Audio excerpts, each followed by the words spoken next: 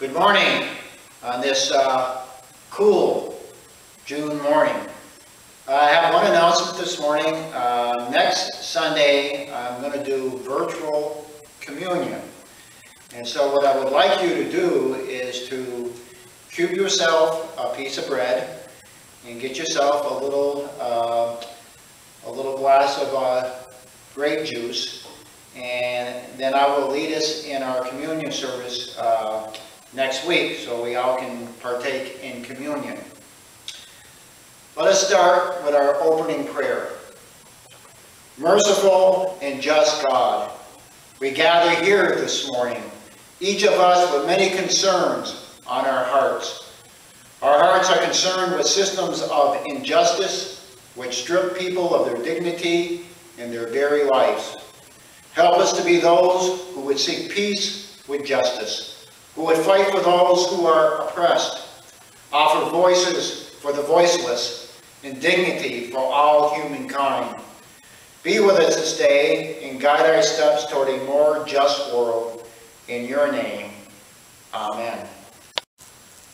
Would you please join me in our call to worship? Welcome this day to a celebration of God's magnificent creation. Thanks be to God the Creator, who has loaned to us such a beautiful planet. Welcome this day to a recognition of God's redeeming love. Thanks to God the Redeemer, who has given us God's only Son as our example and teacher, our Savior and Redeemer.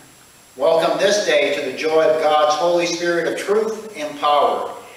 Thanks to God the Sustainer, who walks with us every day, guiding and guarding our steps. Amen. And now Donna will lead us in our children's story.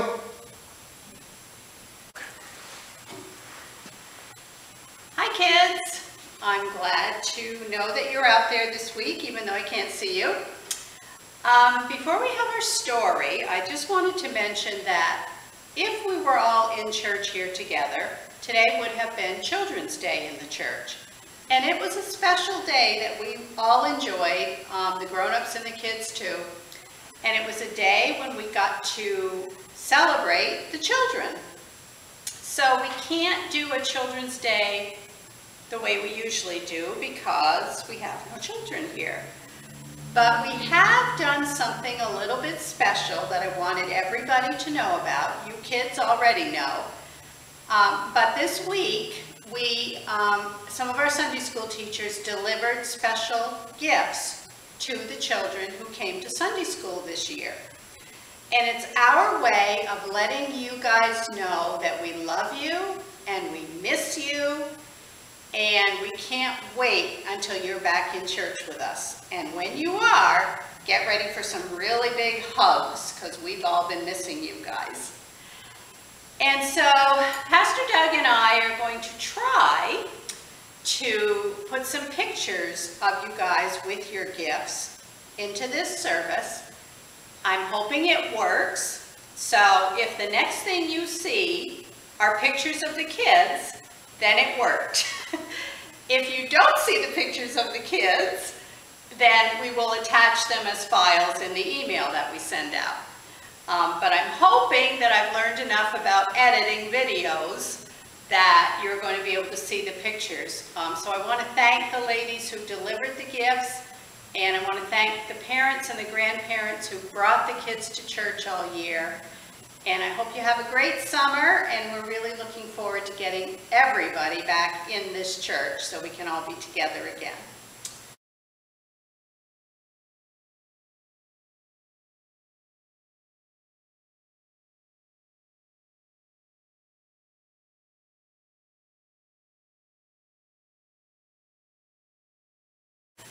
So with that out of the way, today's story is about a woman named Esther. Now this story takes place way before Jesus was born. And all of the stories we've had so far have been way before Jesus. So Esther was a very beautiful woman. And the king had picked Esther to be his new queen. And that was a really big deal for Esther. Now, Esther was someone who worshiped God. Not everybody in that country did, but there were people who loved God and worshiped God. And Esther had a cousin named Mordecai, who also was one of God's people. The king did not know that Esther was one of God's people. So there were some people in the palace, and this story is going to sound a little bit familiar. It sounds a little bit like what happened to Daniel. There were some people in the palace who were worried about God's people because there were lots of people who loved God. And these folks got scared that God's people might try to take over. So this one man who was one of the king's helpers, name was Haman, he came up with a plan, and he was going to try to trick the king into killing all of God's people. Now this kind of sounds like what they planned about Daniel when they threw him in with the lions, remember? They were trying to get rid of him because he loved God. Well, they made a rule that everybody had to worship Haman. And Mordecai said, no, I'm not doing that. So then they came up with the plan. Okay, this is how we can get rid of these people. Well, Mordecai went to his cousin Esther and he told her what was going on. And he said, they're going to kill all of us. And she said, well, what can I do? And he said, you need to talk to the king. Now that doesn't sound like a big deal to us, but it was a really big deal back then. Because first of all, Esther was a woman, and people didn't listen to women back then. And secondly, nobody talked to the king unless the king invited them to come and talk to him. And if you tried to go talk to the king without an invitation, you could be killed. So Esther had a big decision to make. And she decided that she would trust God, and she would go talk to the king, even without an invitation. So she did. She went to the king. She knocked on his door. He let her in. Nobody came and dragged her away. And she told him what was going on. And she said, I'm one of God's people.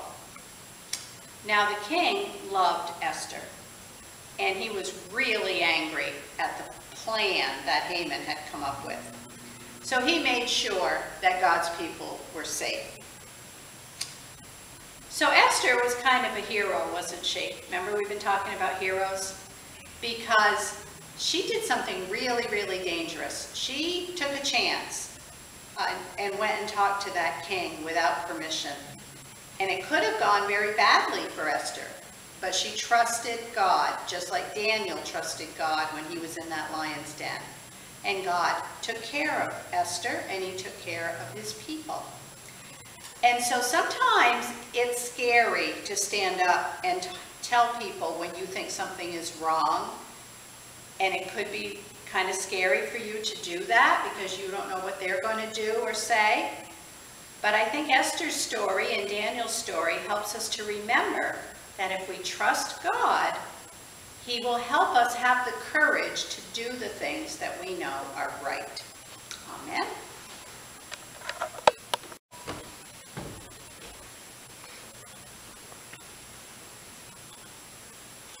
Our opening hymn this morning is Joyful, Joyful, We Adore Thee.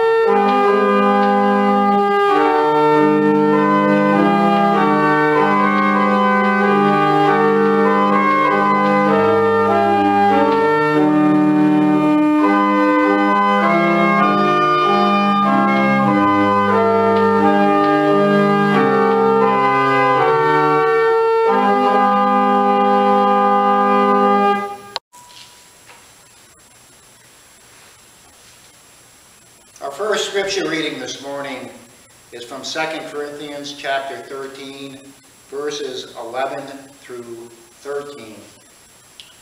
Finally, brothers and sisters, farewell. Put things in order. Listen to my appeal. Agree with one another. Live in peace, and the God of love and peace will be with you. Greet one another with a holy kiss.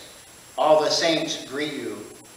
The grace of the Lord Jesus Christ, the love of God, and the communion of the Holy Spirit be with you all.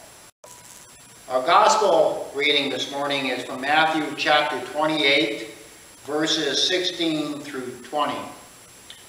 Now the 11 disciples went to Galilee, to the mountain to which Jesus had directed them. When they saw him, they worshipped him, but some doubted. And Jesus came and said to them, all authority in heaven and on earth has been given to me.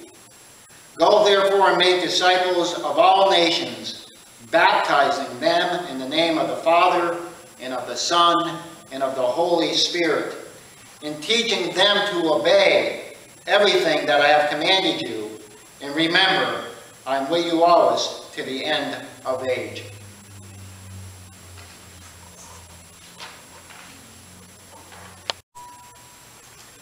Today we hear the final verses of Matthew's Gospel.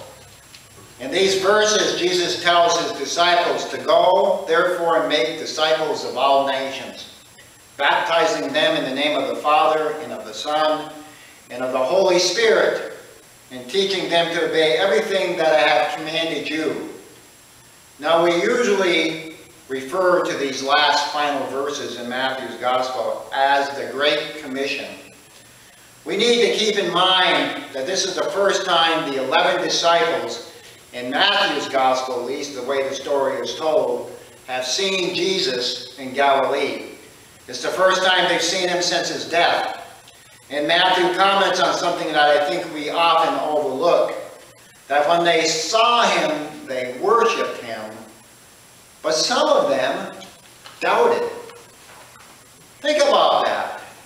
Jesus, the resurrected Jesus, standing right before these disciples, the ones who had spent 3 years walking with Jesus, and we're told some of them doubted.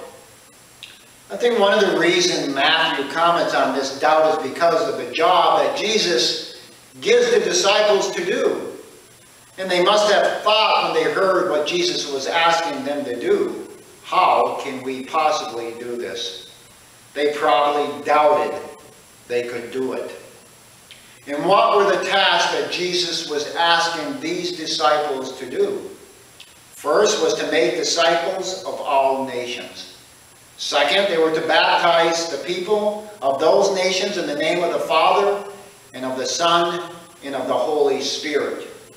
And third was to teach them everything he had commanded them to obey during the time that he walked on this earth with these disciples. Keep in mind that these disciples did not have any special training to accomplish any of those tasks. Jesus did not leave them a playbook. The Gospels, by the way, had not yet been written. The Apostle Paul, whose letters make up most of the New Testament, had yet to be converted. The church had not even been formed. The doctrines that we have had not even been formed. Jesus was given these 11 original disciples what must to them sounded like an impossible task. What teaching aids they did have that they could pull from consisted of the Hebrew Bible, our Old Testament, and the disciples' memories of what Jesus has said and done while he was with them. No wonder some of them were told, doubted. But these 11, by the way, did go out and do what Jesus commanded. And if they hadn't done so, I probably wouldn't be standing here talking to you about these 11 disciples in Jesus this morning. These days, so many of us tend to be reluctant, or perhaps skittish, about doing what Jesus asked those first disciples to do. Going out of this church building and making disciples and teaching. I think probably one of the reasons, or a lot of the reasons that we're reluctant, is because of the culture that we actually live in today. We think of evangelism in the same vein, maybe as a door-to-door salesperson. I think most of us can probably recall sometime in our life that somebody came knocking on our door and was going to try to sell us something. And maybe that experience did not go well. We were not comfortable with the person trying to sell us something. I call that kind of selling, by the way, is a hard sell, that people want to sell something and they don't want to have you say no, so they stay at your door for a while trying to get you to buy something. But you know something, when you look at the Gospels, Jesus doesn't ask us, any of us, to do any cold calling or to hard sell anyone. He said, go and make disciples of all nations, baptizing them in the name of the Father and the Son and the Holy Spirit, teaching them to observe the things that I commanded you. So in other words, if we had this morning 40 people in church, there would be 40 different ways to do what Jesus asked us to do. We don't each have to do all these things, but it's important that each of us do our part. I read an article this past week about rural churches. And when I tell you the rural churches, I mean, I know the population of Williamstown is about 32 or 3,300 people.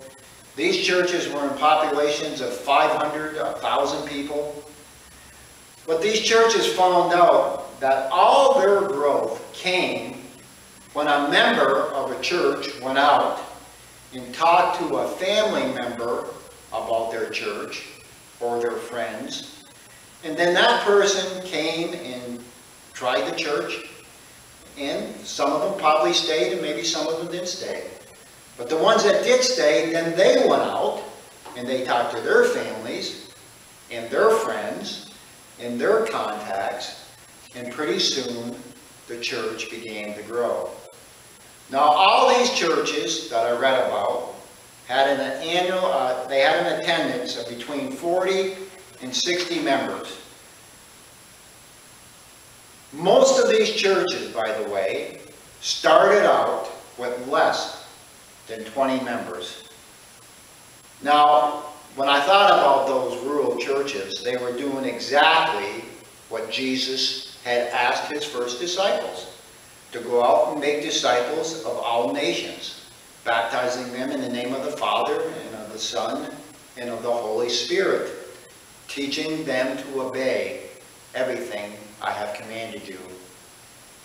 So how can we feel like we can do this? Because we don't want to doubt, like maybe some of those original disciples did, although in the end none of them doubted.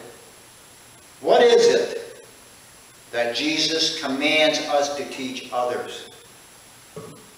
When asked which was the greatest commandment, Jesus said, you shall love your God with all your heart, with all your soul, with all your mind. And the second likewise is, you shall love your neighbor as yourself.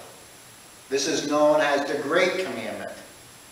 Jesus gave us a great commission to teach others the Great Commandment. And to do that, we have to first live it in our own lives. You know the old saying, actions speak louder than words. You know, when I think about this scripture reading, if there's ever a time in our country when we need to hear about loving God and loving our neighbor, it is now. Jesus made it clear that he issued the commandment, these two great commandments he issued together. They go together. You cannot love God if you do not love your neighbor. Lead. We need, as Christians, to lead by example. You know, after observing this week the killing of Mr. Floyd on my TV screen and the disregard and mistreatment of our brothers and sisters who are peacefully protesting, and yes, I know there is a small element that mingles in with these peaceful protesters and want to cause a lot of harm and a lot of trouble for the peaceful protesters. But it feels like our leadership has forgotten the part about you shall love your neighbor as yourself. We seem to have forgotten that when you open your Bible, you will in fact find this command. We seem to have forgotten that our neighbor is in fact all the people who live in this world that God created for each one of us. Not for some of us, but for every one of us. Do you know what evangelism really is, if I could put it in its simplest form? It's the giving of blessings to your neighbor, showing them the love and justice that Jesus speaks about in the Gospels. The same blessings and justice, by the way, that you would seek out for yourself. You know something? God did not put us in this world by ourselves. He put us in this world with a diverse community of people. This diversity seems to be a problem for so many in this world. But when you read about Jesus, it surely was not a problem for him. He declared the greatest commandment was to love God with everything that you have, and then to love and treat your neighbor in the same way you love God with everything you have. And by the way, he did not say our neighbor was the person that's living across the street from us. Our neighbor is everybody who lives in this big world that he created for us. By the way, we are all his creation. We, as Jesus' disciples, those who follow his teachings, his commandments, need to go, therefore, and make disciples of all nations, baptizing them in the name of the Father, and of the Son, and of the Holy Spirit, teaching them to obey everything I commanded you. And to drill that down, it's that great commandment. There's two great commandments: to love God with everything you have, and to love your neighbor as yourself. I don't think we can really follow Jesus if we ignore those great commandments. Just imagine when you look out at this world, especially in the last week, how we could heal the world if we all lived by Jesus' teachings, if we loved and respected our neighbors. Let us, as his followers, be people who pass on our love and our blessings to our neighbors. I believe that Jesus commands nothing less. Amen.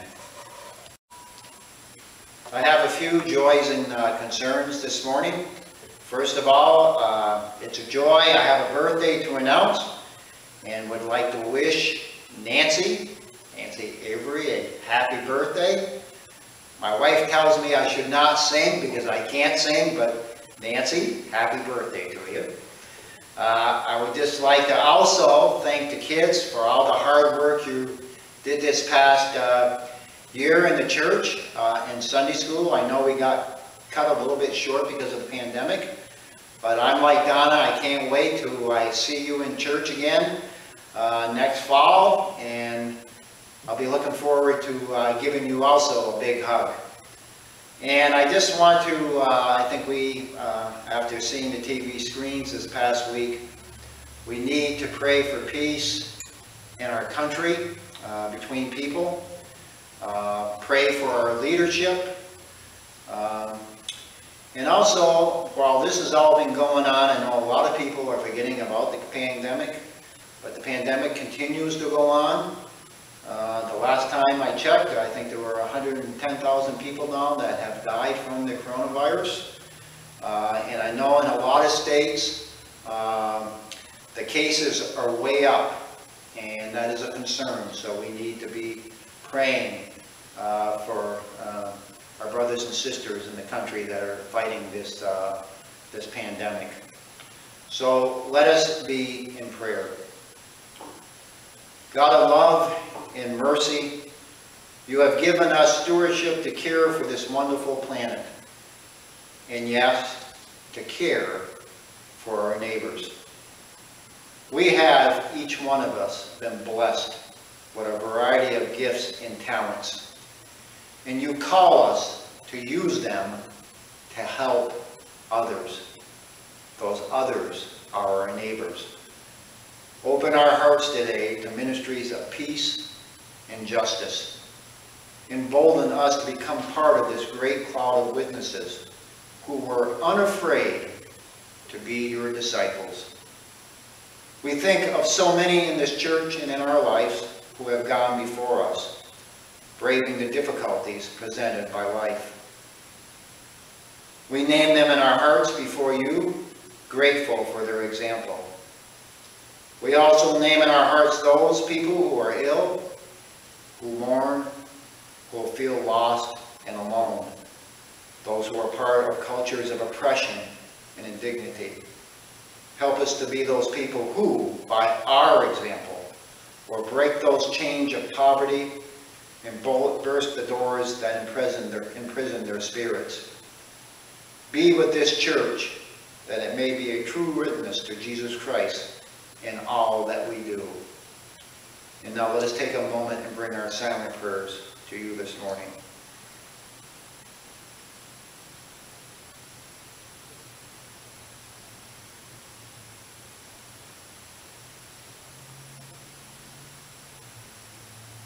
And now let us say together the prayer that our Lord and Savior taught us. Our Father, who art in heaven, hallowed be thy name. Thy kingdom come, thy will be done, on earth as it is in heaven. Give us this day our daily bread, and forgive us our trespasses, as we forgive those who trespass against us. And lead us not into temptation, but deliver us from evil. For thine is the kingdom, the power, and the glory forever. Amen. Our closing hymn this morning is Standing on the Promises.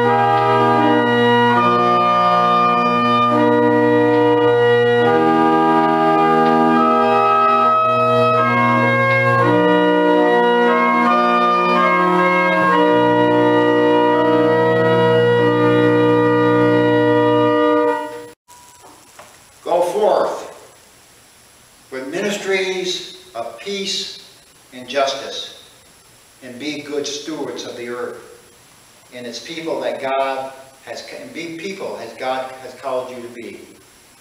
And please, take time to love your neighbor. Amen.